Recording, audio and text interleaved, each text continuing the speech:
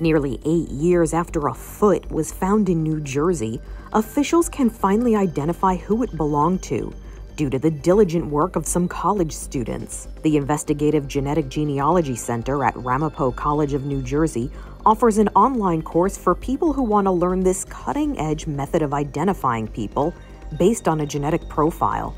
We had two different teams working on this case, and they both came to the same conclusion that Warren County Foot Jane Doe was Maria Quinones, but they came to the conclusion in two different ways. So it was kind of cool to watch them take two different research approaches, but then both figure it out.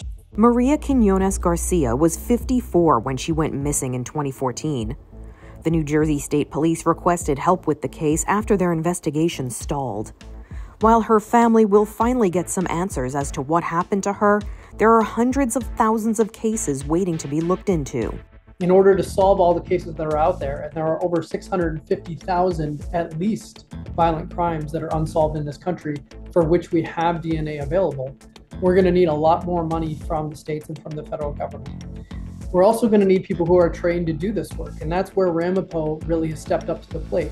The IGG Center says it has helped solve 22 cases so far and hopes to increase that number as they are currently working on more than 50 others. For Inside Edition Digital, I'm Montalbano.